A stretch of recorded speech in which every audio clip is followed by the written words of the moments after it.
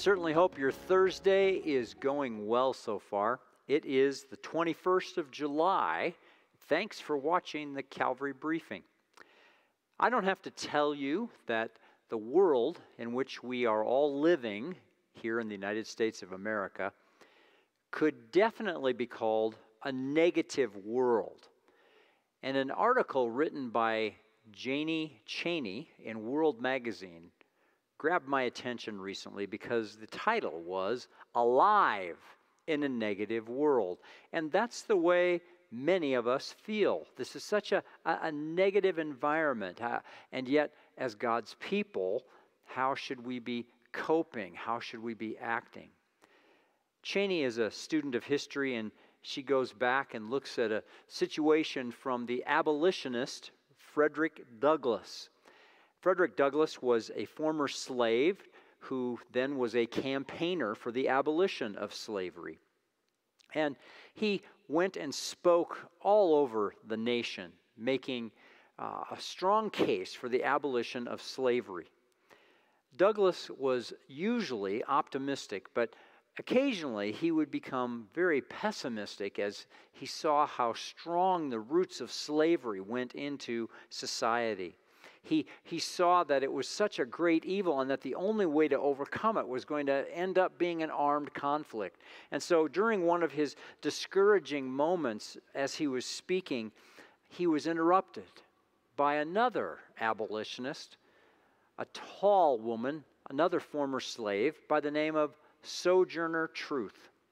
And Sojourner Truth boomed out like a foghorn and said, "Frederick, is God dead?" And Douglass, although he had many hecklers over the years, had no comeback for that. He was absolutely flummoxed by this phrase from Sojourner Truth. Now, there's some discrepancy about where this happened. Did it happen in Boston or Ohio? But there's little doubt that it happened, because if you go to the grave of Sojourner Truth, that question is on her headstone. Is God dead? As we look back through history, we see some very discouraging times, and we see some discouraging activities and things that happen. Martin Luther King battled racial inequity, and he ended up dying.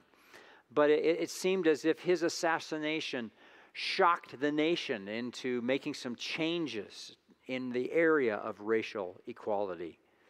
And as we look at the Jews living in Nazi Germany in the early parts of the 1900s, we realize that all looked very dark for them, and it did take a war that involved the entire world. But we see that it was stopped, this movement of trying to get rid of the entire Jewish nation.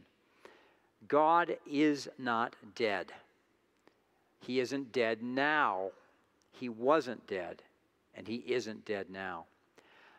It's obvious, but it can be overlooked in our world. We can become so overcome with our situation. Another author by the name of Arthur Wren from the Manhattan Institute is writing many articles online, and he paints a really grim picture of what's going to happen in the next several years in these United States of America. Wren sees the church as continuing to become more divided and becoming even less effective in the world than it is now. And he sees us squabbling and arguing over all kinds of politics. Looking at the most recent poll in the New York Times today, our political parties are getting farther and farther apart, and there are less and less common middle ground. Well, God is alive. He's alive in the world, but more than that, He's alive in us. And that's why we should relate to the world as Jesus relates to the world. He related to the world with compassion. He had compassion for the harassed sheep that He saw all around Him. And so as we live alive in a negative world, as we remember that God is not dead, May we remember these words of Jesus. May they ring out in our minds today, regardless of what is happening. Matthew 9, beginning at verse 35. Jesus went through all the cities and villages, teaching in their synagogues and proclaiming the gospel of the kingdom and healing every disease and every affliction.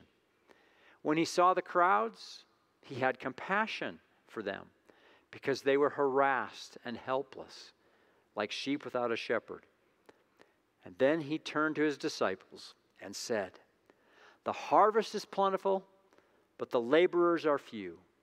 Therefore, pray earnestly to the Lord of the harvest to send out laborers into the harvest."